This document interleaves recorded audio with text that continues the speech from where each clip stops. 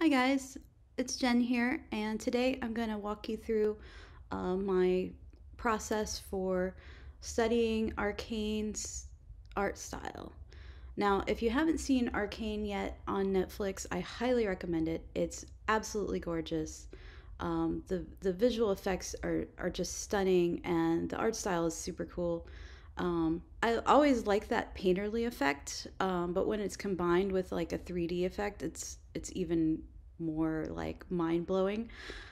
So I watched it the other night, and I was hooked, and I watched the whole thing all the way through, and then I decided I needed to learn how to replicate it. So I sat down the other day and just took a screenshot and decided I was going to try to draw it.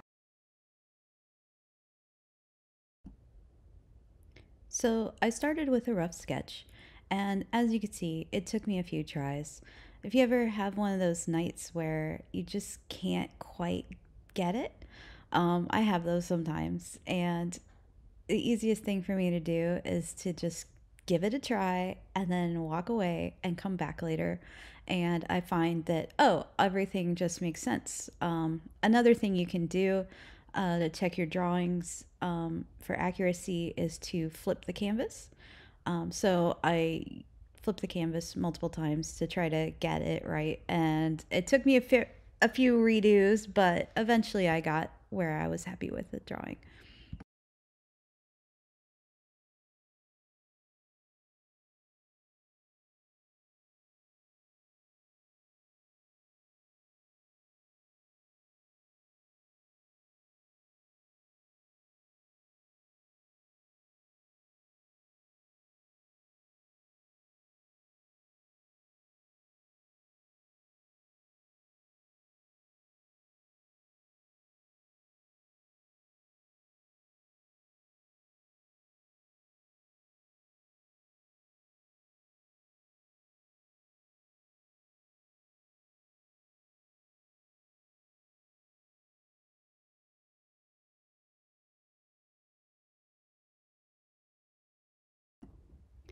So once I had the sketch in place, I started to figure out where the general planes of the face were.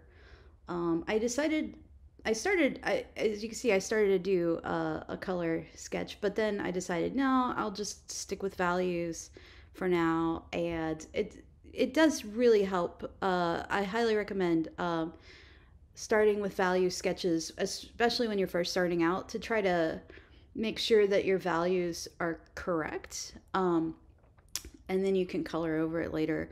It's not always the way I do everything, but today I decided that that's how I would do it, just to get because really what I was looking for is how to get the blending of the line of the shading, and getting the planes of the face right. So as you can see here, I'm putting in the shadows, a few of the shadows, and really just trying to define those planes of the face, because they're really heavy in this show. They're very obvious, and I kind of like that. Maybe a little harsher than I would normally go, but it really works.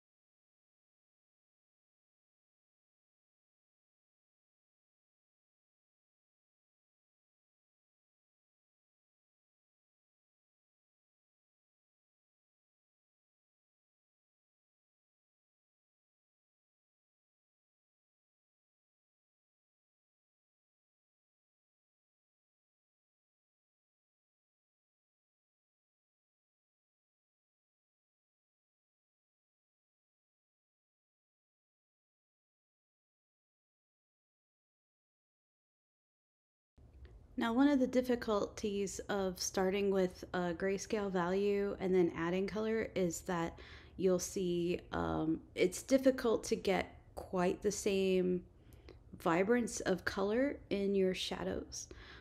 So when I do an overlay, it's the shadows stay a little bit gray. So what I did was I came back through with a warmer tone for the shadows and adjusted um, the warmth of them. And towards the end, once I was happy with the general colors, I smushed it all back down again and then went over a few areas with a normal setting to try to adjust the colors manually.